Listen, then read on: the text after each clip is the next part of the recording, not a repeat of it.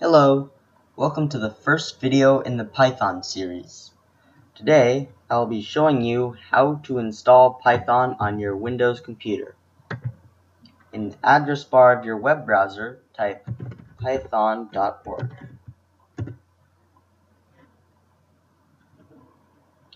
Scroll all the way down to the bottom of the web page. Click on Downloads. Click on Download Python 3.4.1. This is the Python version of Python that we'll be using for later videos. Select Install for all users and click Next. Click Next again. This time, for the red X down here, click the first selection. Then click Next. Wait for it to install.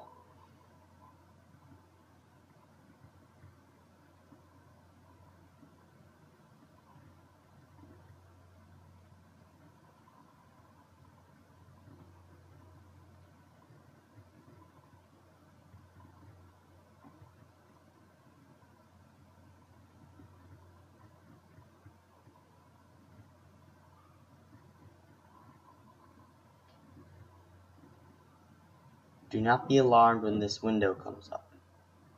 It's just installing Python.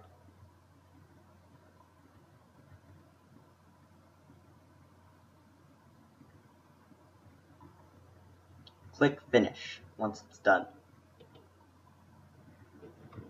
Once you're done, minimize the web page. Then go to File Explorer.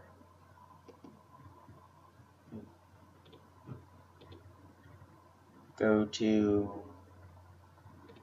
your main hard drive, and Python 34 is where Python is installed. Double click on it.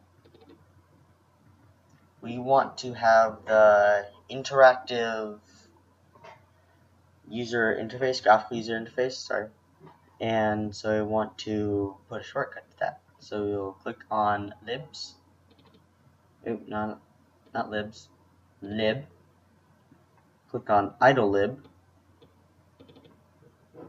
and scroll down to click on IDLE, PYW file. Right click on it,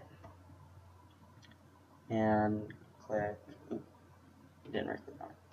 Right click on it, click create shortcut, drag that shortcut to the desktop. Right click on that, and click choose default program. Click pythonw.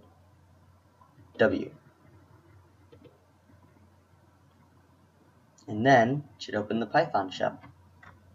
Do a quick test of hello world. And then you're done.